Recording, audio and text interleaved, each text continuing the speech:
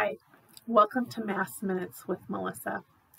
We are in the 6th week of Ordinary Time, and this weekend we continue hearing from Mark about Jesus' beginning of his ministry. This week we are going to hear about a leper. That is not a word that we hear very often. A leper is a person who has sores and skin disfigurements. While we still have that kind of disease today, it's treatable and not as common. But in Jesus's time, a leper was outcast. A leper was not someone who could roam freely around the community because they had these sores and skin diseases and disformities. So I want you to kind of have that in your mind while we read from Mark chapter 1, verses 40 to 45. A leper came to him, and kneeling down, begged him and said, "If you wish, you can make me clean." Moved with pity, he stretched out his hands and touched him, and said to him, "I do will it. Be made clean." The leprosy left him immediately, and he was made clean. Then, warning him sternly, Jesus dismissed him at once.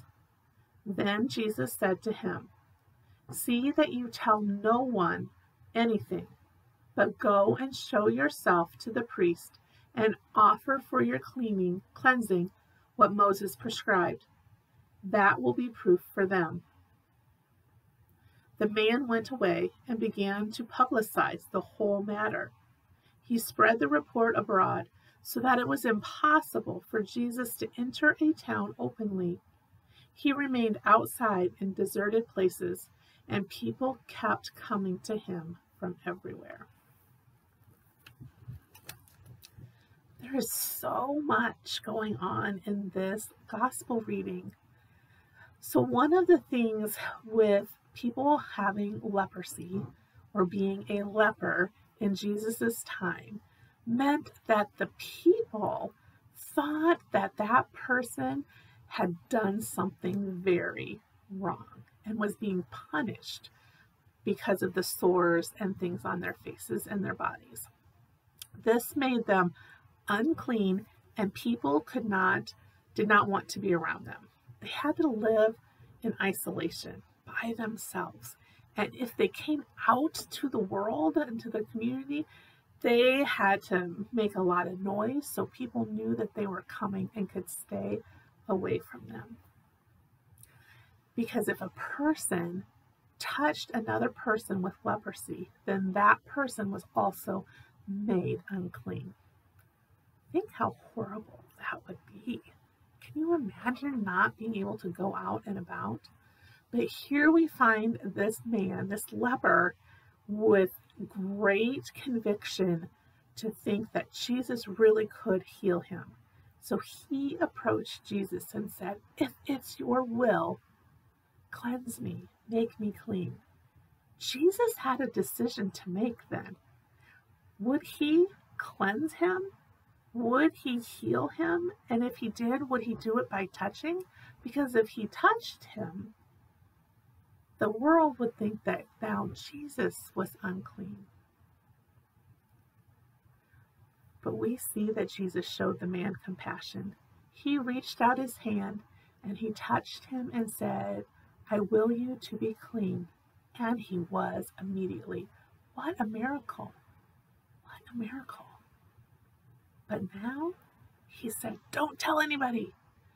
This needs to be between us. Go to the priest and do the things that you need to do to be made officially unclean," which was part of the protocol back then, "and just go on and don't tell anybody." But of course the leper couldn't not tell anybody. He had a huge miracle that just happened to him, and he went out and was telling everybody. And now Jesus's ministry was completely public, and people came from all over to be healed and to be seen by this miracle worker named Jesus. Jesus's life is now completely different than what it had been before. because now the world is seeing him as someone who can perform miracles, and they're searching for him. So think about how Jesus' life changed from making that decision. We all make decisions every single day, lots of them. Most of them aren't going to change our life, but they might in a small way. So as you're making decisions, I want you to think about how it will impact your life going forward. I also want you to think about how compassionate Jesus was. How can you show compassion to others like Jesus did? This leper was a person that no one wanted to be around. Yet Jesus spoke with him, touched him, and healed him. Are there people in your neighborhood who are isolated in their house because of COVID? Are there people around you that are sick with an illness that you could reach out to help them? Maybe shovel their driveway, or bring them food, or visit them. So this week, I challenge you, this week of Valentine's Day, where we're showing love to others, to also show compassion to those that others may not be as compassionate about. Think about how you can live like Jesus.